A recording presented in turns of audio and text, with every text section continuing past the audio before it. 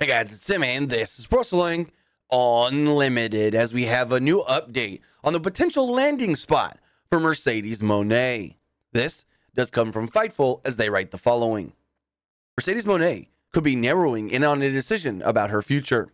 Fightful reported this past week that Mercedes, the former Sasha Banks, has been in conversations with WWE about a potential return to the company.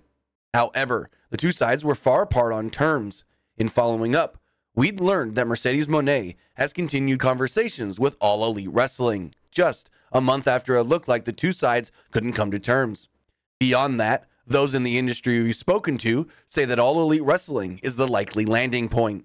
Those that we've spoken to expect her to land in All Elite Wrestling, though nobody can confirm she signed on the dotted line. Of late in both WWE and AEW, there have been instances, specifically with Will Ospreay and CM Punk, where the physical contracts were not signed until the day of their appearances with AEW and WWE respectively. One source claimed that they heard AEW and Mercedes were close to agreeing on terms, but said, quote, "It's never official until it's official." Mercedes was said to be seeking one of the largest contracts in women's wrestling history. WWE sources claimed that the, quote, former WWE champion rumored to appear on WWE Day 1 Raw was not Mercedes.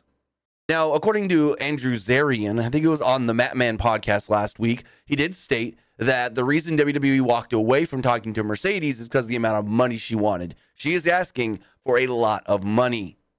I know Sean Ross Sapp at one point stated that she's asking for Charlotte Flair money, and Charlotte Flair just recently reportedly signed the biggest money deal any female has with that company.